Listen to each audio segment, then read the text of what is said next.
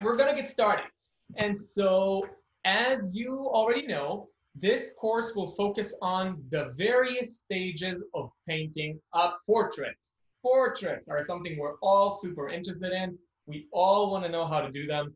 And I've been getting a lot of requests from people asking me to basically use this wonderful platform that CCS has made possible for us, where I can meet you every week and continue a process from beginning to end so that you can really see how the portrait develops through all the varying stages. So today we're going to start with the first stage, arguably the most important stage, the charcoal drawing stage. Because if you don't have a good drawing on your surface, you're never going to know where to put the paint marks, right? This is absolutely critical because by getting this drawing done correctly, you are providing yourself with a very high quality roadmap for the continuation of the process. Because we all know when we're just starting out that there is this really annoying thing that tends to happen. Like, we want to paint a portrait, so we paint a nose and then we paint an eye, and then oops, the ear gets cut off. And we get really frustrated because we love the nose that we painted, but suddenly the composition fell apart. And when the composition falls apart, it's kind of game over. It doesn't really matter how beautiful that nose is, because if the frame is not compelling, if everything is that's being put in the frame is in the wrong place, even if it's done super beautifully, if it's not in the right place, there's really nowhere for the painting to go. So we're really going to focus on that right now. And I'm sure a question is going to come up with regards to why this paper is not white. Because conventionally, when you buy paper, it's white. Well, I've taken the liberty to paint this canvas ahead of time. And the reason I did that is because, well, there's actually two reasons. One reason is that when I end up painting on this surface, I want to make sure that I can make dark marks and make sure that they look dark, and also make light marks and have them look light, right? Now, that's not going to be possible if my paper is light, because if my paper is light, if it's bright white, I want to put a light mark down, it's always going to be looking a little darker than the pure bright white that we see on a paper that's store-bought, right? So everything is always going to end up looking not light enough and be really frustrating. The second reason that I covered this with a thin layer of paint is because this particular paper is so extremely absorbent that when I put down charcoal on it, it just won't let me erase. It drinks up all of my charcoal powder and won't let go. So by covering it with a layer of paint, I kind of counteract that degree of absorbency and make sure that every mark that I'm making today is going to be relatively erasable. So today we're going to be using willow charcoal, a charcoal eraser called a chamois. This is basically deer skin. And maybe I will need another eraser. We'll see how well this goes. But for now, it's just very simple materials, charcoal and eraser. And let's get started. So the first thing that I want to make sure that I understand about my paper is the relationship between, because I want to copy the whole portrait. So I want to understand whether or not my frame, how the dimensions of my frame relate to the dimensions of the frame of my reference. So in my estimation, my frame goes vertically a little bit more than the original. So I'm gonna just make a little bit of a mark here, kind of eyeballing it, saying that I'm gonna have an extra yay much. It's not accurate for now, but just kind of letting myself know that I'm going to be having a painting that's a little bit more vertical than the original, but this thing is really going to help me measure. Because now you're going to see that the second thing I do is I start making very simple marks that are going to outline the silhouette of my portrait based on distances, geometric distances from the edges of the frame. That's why the frame is so important. So first distance that I want to see is, where does the shoulder start? So the shoulder is around at a third of the canvas, roughly here. Then we have this kind of triangle, this negative space, that is roughly here, right? Around a third of the canvas, dividing this into three, right? Da, da, da, da, da. Then the second corner, this area here, another vector. So there's a triangle that goes roughly here. And then we have the dark edge of the face looking pretty vertical for now. I'm keeping everything extremely simple. Then from the edge of this side of the frame, it's pretty close to the edge where the hair is. So I'm marking that. Then I'm going to mark the back of the head, this vector over here, and the collar.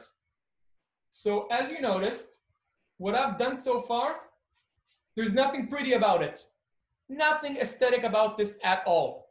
It's extremely simple, extremely geometric, and has one goal in mind. I don't want to get lost. You know, I don't want to start by painting an eye and realizing that the back of the head is going to get cropped.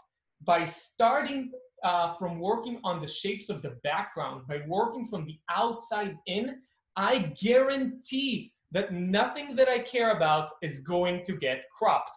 From here, I can still get lost, but I'm not going to get lost by a ton. The worst I can do is get lost a little bit. And that's already a huge benefit for me.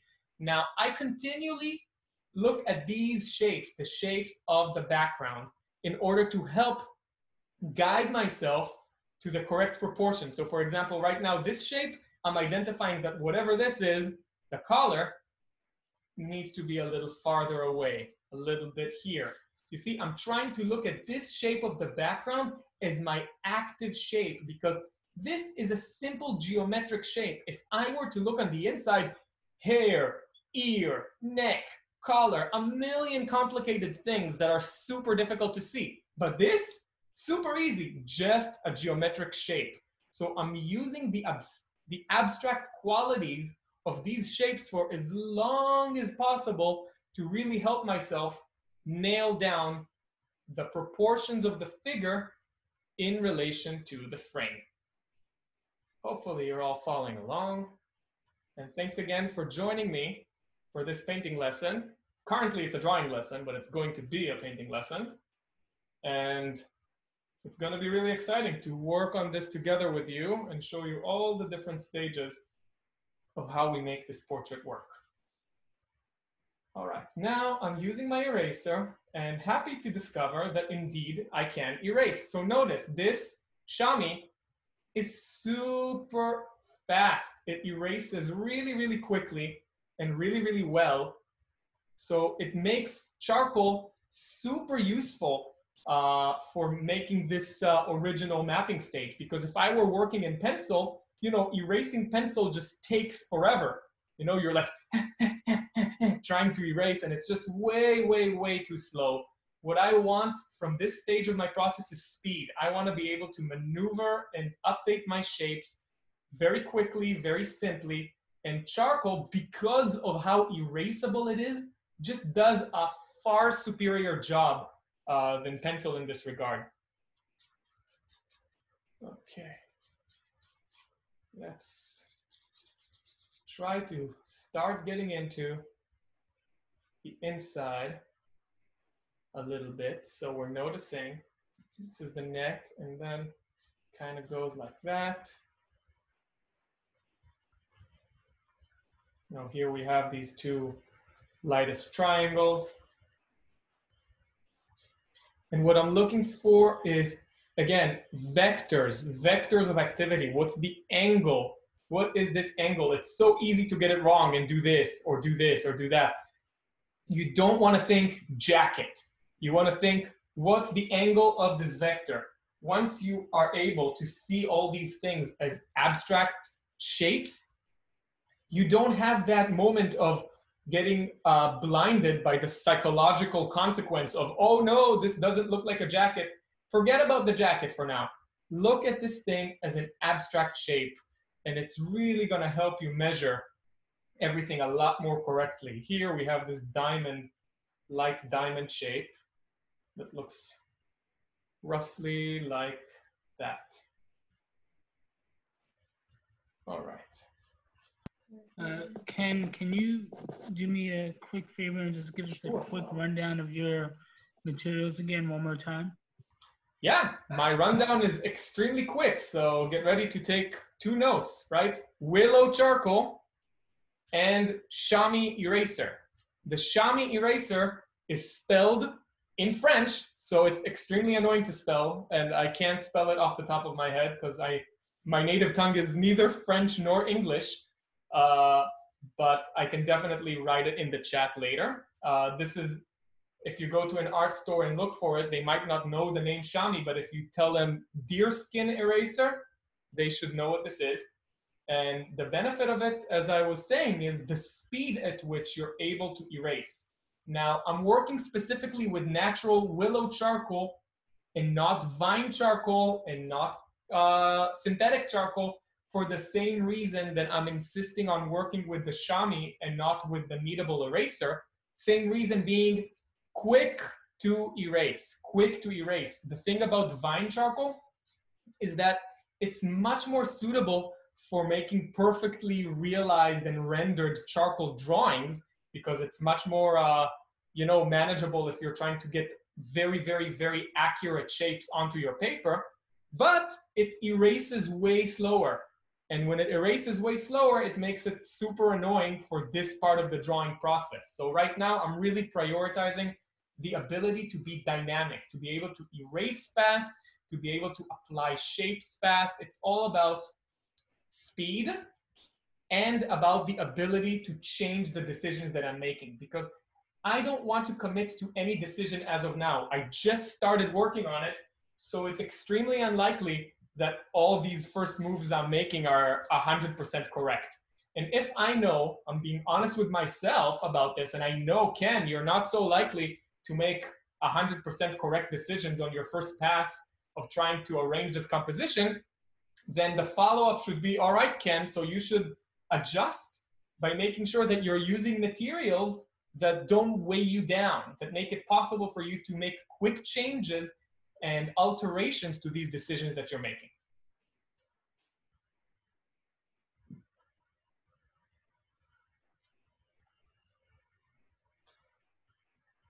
All right, so now we kind of have the bottom of the composition more or less, satisfactory. I'm kind of happy with that. And we're gonna sneak into starting to work on the face, which is of course the most exciting part of all of this. The reason that I'm delaying is because I really want to make sure that the face is the right size. I wouldn't want to start chopping into this marble block, making it into smaller and smaller shapes, and later discover, oh man, I made the head too small. That would be such a bummer. So I'm really trying to understand how much real estate does this thing really occupy when I'm looking at the canvas as a whole. And what's gonna, what might actually be nice is that in the original Bouguereau painting, it's very close to the edge of the frame. And I'm a big fan of his painting ability, but I'm not sure I'm a fan of that decision. So it might actually be fun to have a little bit more air in my rendition of this portrait. I don't know if that's heresy to say, but that's what I'm thinking about. And now look at what I'm going to do right now. So this whole thing became a little dull. You want to sharpen your charcoal? Break it. And now you have all the edges sharp again. Very quick, very doable. Now I want to start making some general lines. So I'm looking for the large shapes that can tell me a lot about the subject. So this large shape of the hair, very visible, very easy to see, and tells me a lot about the major divisions. This shape of the hair, easy to see. This shape of the hair. See, having made those shapes now, I already know a lot. I already know a lot about where things are going to be. Keeping things simple, I'm going to erase these wonderful circles that are distracting me at present. And see where we go with this. It could be that eventually I'm going to need to work with a smaller charcoal stick. We'll see if we get to that point, because I'm using a relatively thick one, which is good for doing things quickly when you're just starting out, But now when I'm getting to a point where I'm working on things that are a little bit more delicate, it starts to be threateningly clumsy. So we'll see how that goes. How's everybody doing? Hope you're having a good week. And thanks again for joining us on this wonderful afternoon. And thanks to CCS for hosting me in this awesome painting class. Really appreciate it. CCS If you are guys doing have any questions, make sure you write them into the chat so that I can communicate those to Ken. All questions are welcome. Yes, please do ask.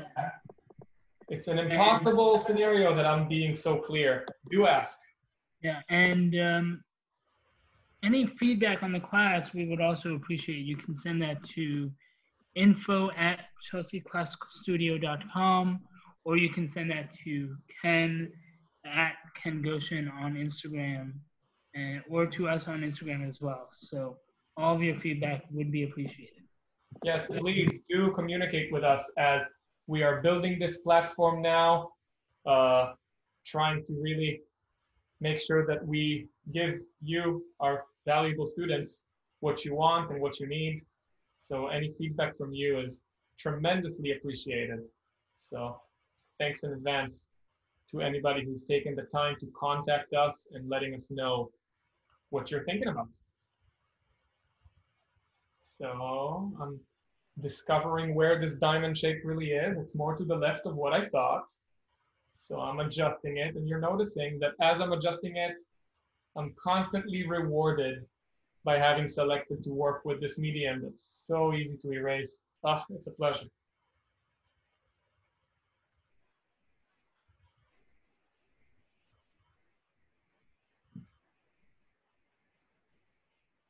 And this is actually really important because it's very tempting to just jump directly into the face. But if you work on the face and it's in the wrong spot, super frustrating. Like, can't even explain how annoying that is.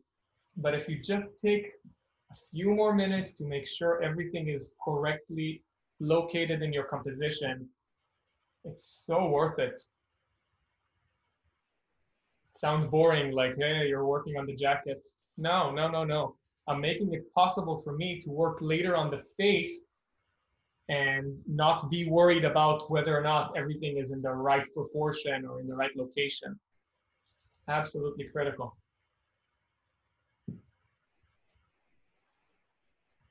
And notice that as I'm drawing it, what I'm asking myself is not questions about jackets. I'm repeating this because it's very important. Asking myself questions about shapes. What is this shape really looking like? You know, what is the direction of this line? If this was just a vector in geometry class, what would be the angle? If I continue the angle of this line, it meets the chin. You know, it's these things that you really need to consider. If you're asking yourself, oh, if I continue this line, where does it go? And it hits the chin, wonderful. If you're doing that and you're hitting here, then your angle is too steep. You know, you want to make sure that you ask yourself questions about the relationships of these different vectors to other vectors in your composition to make sure that everything is falling beautifully into place. And this will be a pleasure to paint later because, you know, things will have already been set up.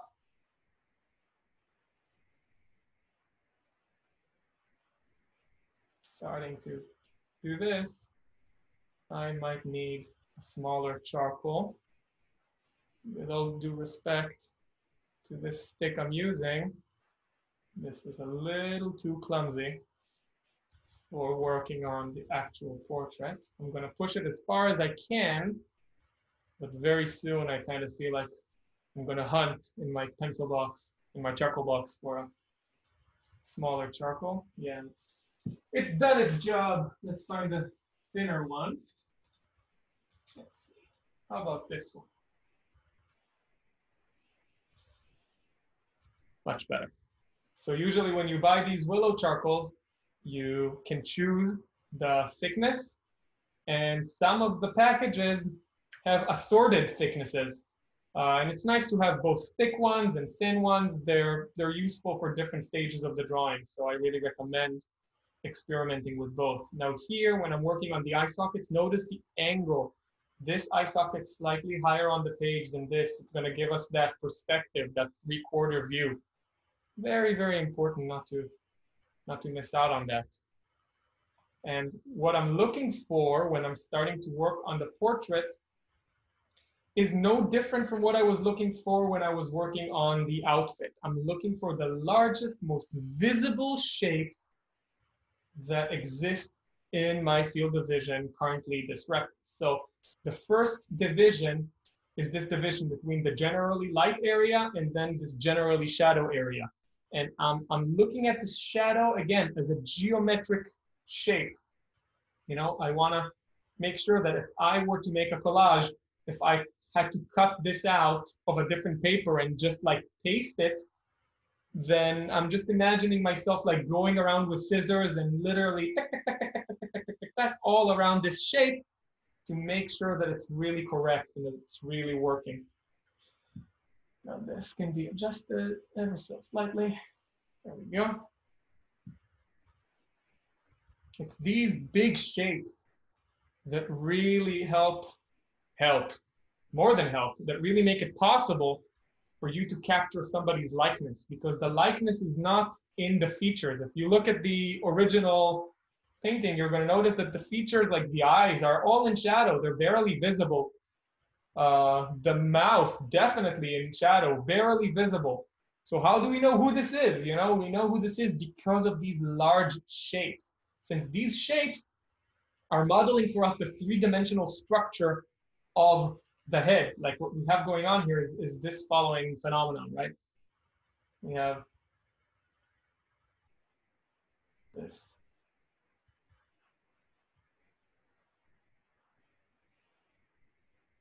We have this cube, right?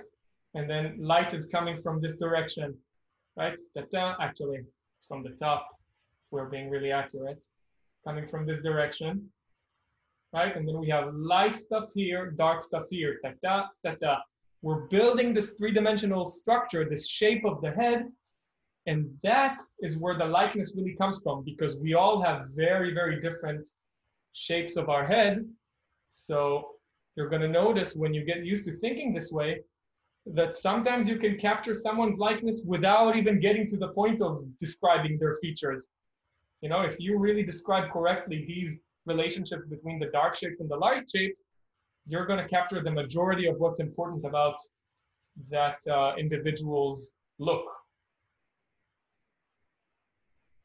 There has to be questions about that, as this is strange. I know it is. So if you do have questions, please type them into the chat. And letting you know, for the people who were asking about materials, that you can be painting along with me, but for now we haven't really figured out how I can be both painting and looking at what you're doing. But I do give private lessons, and they're on my website under kengoshen.com/lessons. And in a private lesson, I'm certainly able and happy to look at everything you're up to, everything you're doing, and make sure that you're following along, not only theoretically, but practically. So for anybody interested in those, feel free to check out my website. All right. So that's moving along. Right.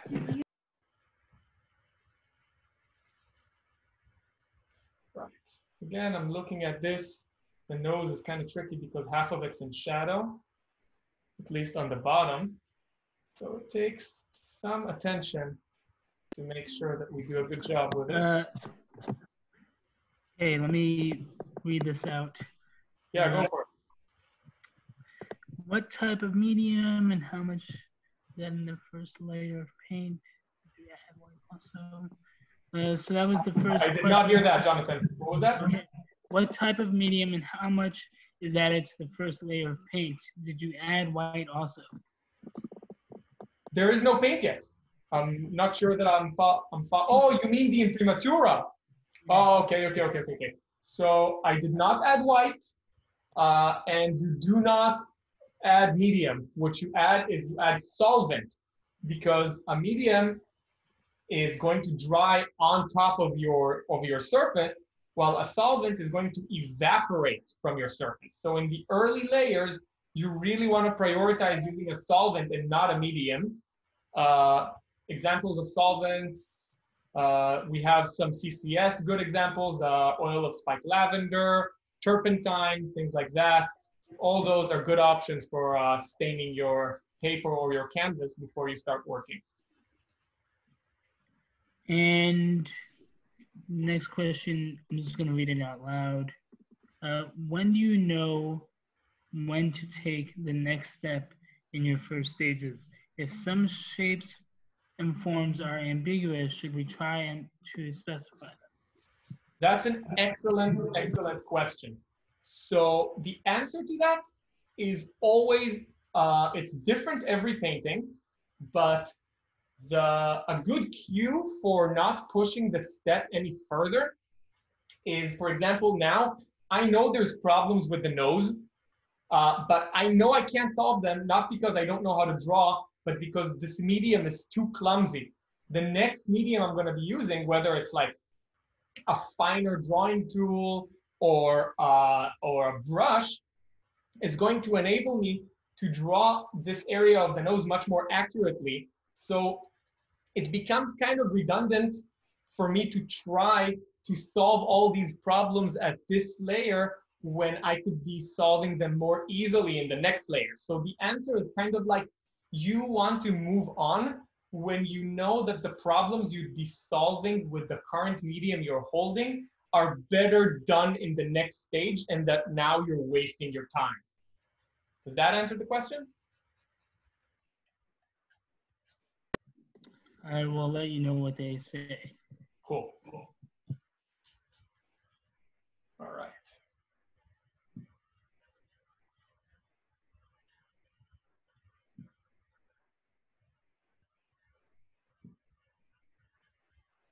And now, talking about that is actually bringing to mind the opportunity and the option of actually changing to a more, how to say, refinement-friendly version of this medium.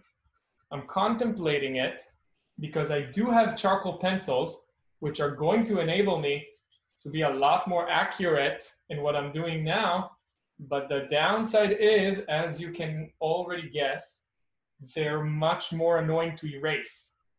But right now, my calculus is kind of changing because I will obviously still be erasing, but I'm definitely not going to be erasing as much because the majority of the composition is kind of in place. I'm just blocking out the darks right now because I'm not going to want to do that with pencils. And I'm giving myself a few more minutes to think about whether or not I'm going to decide to take the step of telling the willow charcoal to go and rest and grab my pencils. I think it's going to happen very soon because this willow charcoal, this is kind of as far as it can go. Once I was trying to articulate all the fine stuff here in the nose, really too clumsy for that. It just doesn't really deliver. And I'm not in the business of working hard to convince mediums to do stuff that they don't want to do. You know, it's always good to work with your medium and not against it. And it's okay if I use charcoal pencil and then they're a little bit slower and difficult to erase. It's much better now because, you know, I have everything. The figure is where it needs to be. Everything is roughly the size that it will end up being. And I'm not so nervous about, oh no, what if I put something in a terribly wrong spot and then I'm going to need to make a big movement? That's less and less likely to happen the longer I spend on it.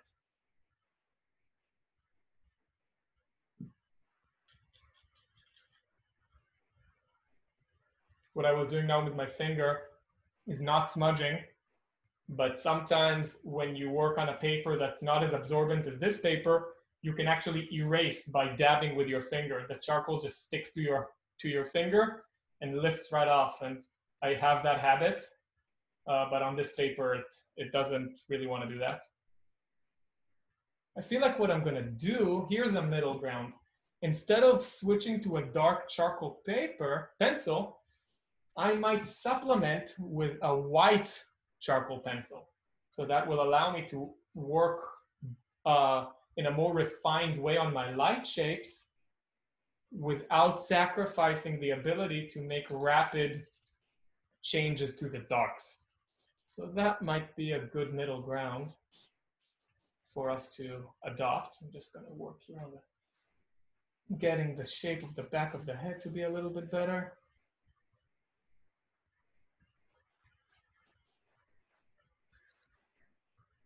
And right now, I'm thinking, how wide should it really be? This is really going to be much more easy when I have a brush. I'm going to erase this line now. It served its purpose. I hope nobody's going to miss. Well, I'm going to leave this now for now. It's kind of cute.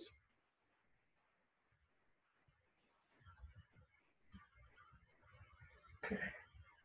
Now let's see what a kneadable eraser does in terms of our ability to make more complex shapes happen here.